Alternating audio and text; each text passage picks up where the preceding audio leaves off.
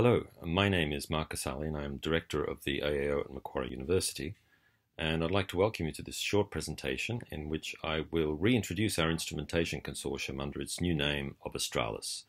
I'm doing this on behalf of the other node directors, Francois Rigaud at the ANU, AITC, and Julia Bryant at the University of Sydney. As you may be aware, there was a new teaming up of Australian instrumentation teams in astronomy in July 2018. Between the four groups that you see on the slide there. The idea being that we were trying to build a consortium with the size and skills necessary to build the new generation of infrared and optical instrumentation for 8-meter and larger observatories. The name adopted then was AAO Consortium. However, to cut a long story short, confusion remained in the community over that AAO name. So to resolve this, we have now adopted a new name of Astralis. So you should be seeing this from now on in all contexts involving the consortium.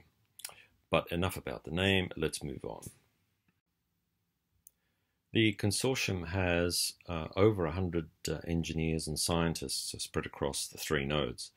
And one thing we've been trying to do over the last 3 years is pay a lot of attention to coordinating our processes and ways of working, documentation, etc., so that we can mesh together and work together as smoothly as possible.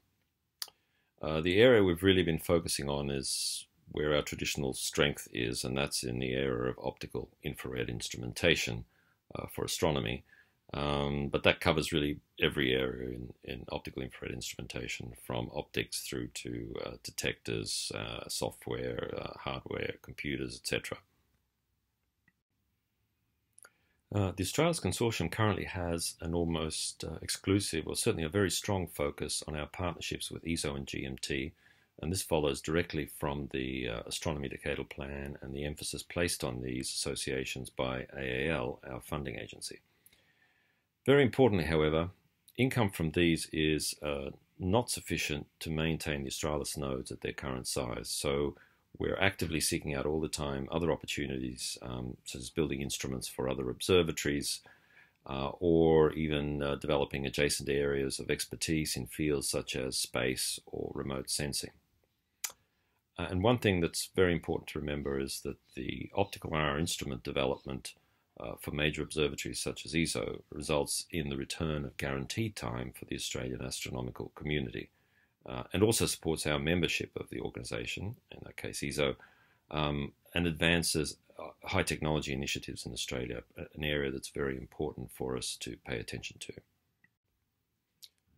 You can see here a list of current active projects and potential future projects for ESO and GMT.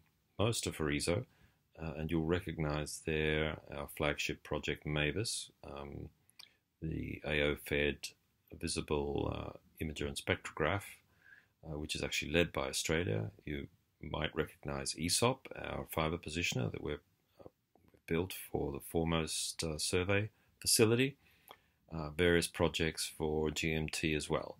And we hope that all of these will be just the beginning and that there'll be many more to come in the future. Unfortunately, my time is just about up. I can't cover very much more. So all I can say is thank you for watching.